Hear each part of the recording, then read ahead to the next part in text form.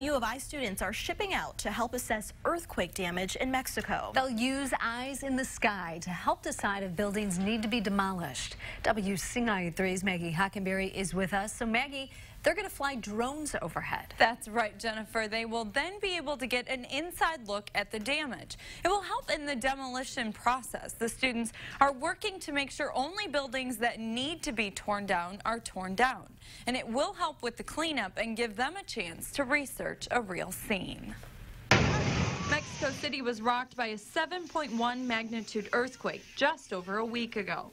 And it's left as many as 360 buildings and homes in danger of collapse. If you imagine in a post-disaster scenario like the current state in Mexico City, there are thousands, tens of thousands of buildings that are all severely damaged. Michael, Neal, and Vedhus Hoskere are students at the U of I. They're going to assist in the cleanup, and their job will be to help decide which buildings aren't safe to keep. Some of these have been collapsed completely, and so they don't really need inspections. It's the ones where you can't really tell whether it's safe to go in.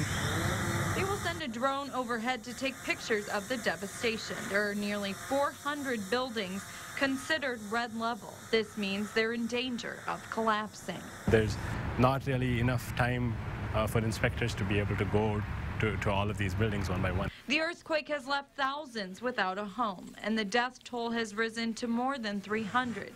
A scene Neal says will be hard to bear. It's hard to gauge exactly what the situation is going to be like. The students are hoping to be able to help with what they can and say it will give them great input in their research. It's a very important thing that we're doing to be working towards the engineering solutions of a problem like this, creating awareness for what's going on down there and these disasters in general and how they affect people.